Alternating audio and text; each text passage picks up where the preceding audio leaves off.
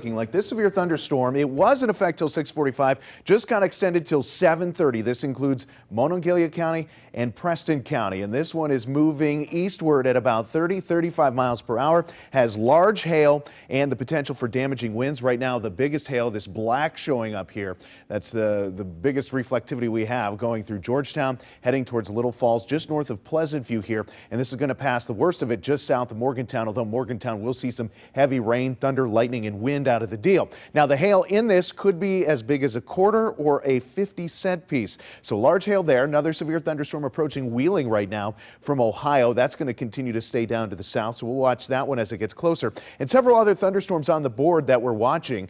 Right now, south of Pittsburgh, things have been starting to lighten up a little bit. Just some leftover light rain from Wilkinsburg to Munhall back into West Mifflin. This is past Wilmerding and moving past Monroeville for the time being. And you can see Monongahela seeing some of these heavier showers getting down towards Charleroi as well. So we have some spots with the heavier rain moving through for the time being, and as we continue through the rest of this evening, we're going to see that being the case. But you can see those darker clouds in the distance. Those are those bigger storms down to the south of us as we look right now basically to the east off the action cam. 64 degrees right now. South-southwesterly winds 9 miles per hour, but again, near those thunderstorms, those are picking up, and temperatures are all over the place. We have the 60s and 70s going on right now. 70 Butler, 71 Katanning, 64 in Pittsburgh, but we just had some heavy rain pass through. 70 down in Morgantown, but once that storm comes in, you're going to see some of that rain-cooled air moving into the picture as well.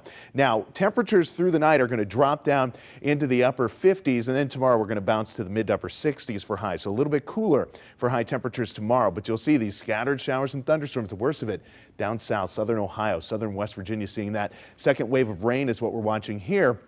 This is going to be around for the morning commute tomorrow, but I think a lot of this is going to head up towards I-80 as this passes by. So this whole system is going to continue working through the area tonight into tomorrow, and that's going to leave us with these scattered showers and thunderstorms. So scattered showers tonight, we catch a little break early tonight, and then tomorrow morning, the next round of showers comes through, the worst of it up to the north, but scattered showers through about lunchtime.